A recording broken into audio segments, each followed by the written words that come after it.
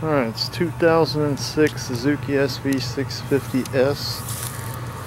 It's the faired edition with the clip-ons. This bike's got a little over 20,000 miles. It has the Yoshimura TR3, I think, slip-on. Sounds nice and throaty, but it's not too obnoxious while you're riding it. It gives you a headache. As you can see, it's in really good shape. The paint looks great. There are a couple of little scratches here and there. None on the tank, just on the fairing itself.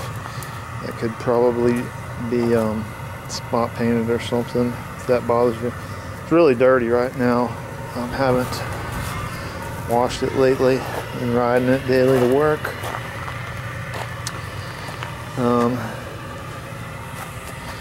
See, it's super clean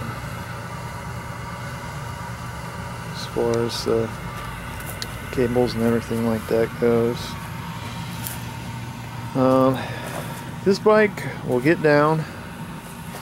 It's at the V-twin. It's got a nice thump to it. It is actually a very fun bike to ride.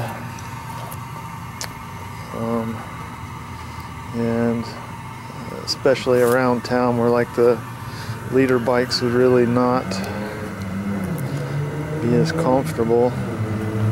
This bike weighs about 380 something pounds dry, so it's light enough to be a bike for someone that's just starting out, but not likely to outgrow this thing. It does 0 to 60 in about 3 seconds, so it can be ridden more timidly, or it's something that even someone that has a lot of experience could get on and I really enjoy it a lot.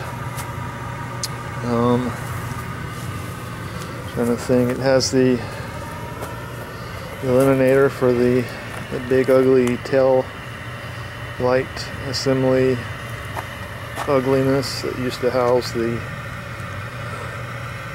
license plate. As you can see, the tires still have great tread, Continentals, chains in good shape. 50 miles a gallon.